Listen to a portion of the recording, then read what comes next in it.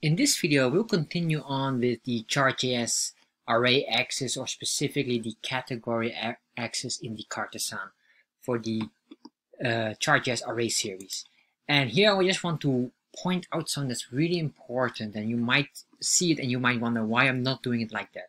Alright, so if we scroll down here, we have this here, and we have these min and max, and if we go here to the Chart.js, and we go to Cartesian, and then we type in here, or we select this, the category access, it says here the following on min and max. It can be a string or a number. So minimum and maximum items to display. However, here is the issue with this, because it's a string or a number, it's able to read a string or number. So what this means that if you have a number in the string, it becomes a conflict because it recognizes this number in the string.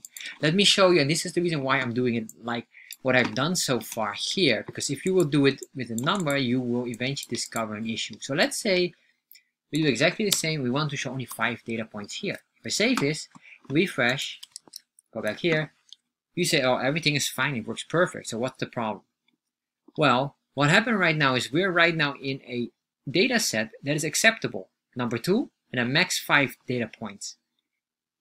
But this here becomes an issue the moment we're saying, for example, week 6 and beyond. Because here, it recognizes there's a week 5 in here, or number 5.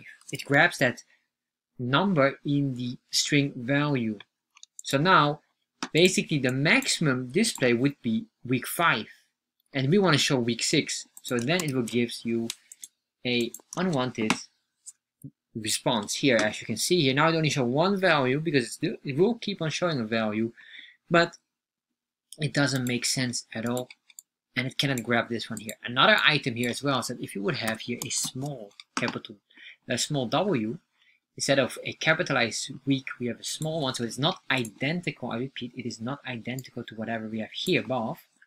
You will get an error as well. So if I refresh now, it cannot read it because it doesn't find data at all.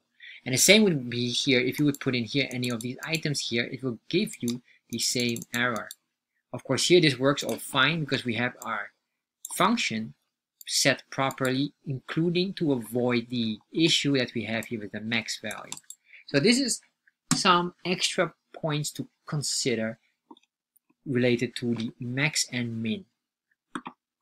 Thank you for watching this video, and I hope you enjoy it. And if you enjoy this video, you probably will enjoy this one as well. And if you're interested in Chart.js, check out in the description box the link directing to my Chart.js course where you can learn everything about Chart.js. And finally, of course, make sure you subscribe to my channel.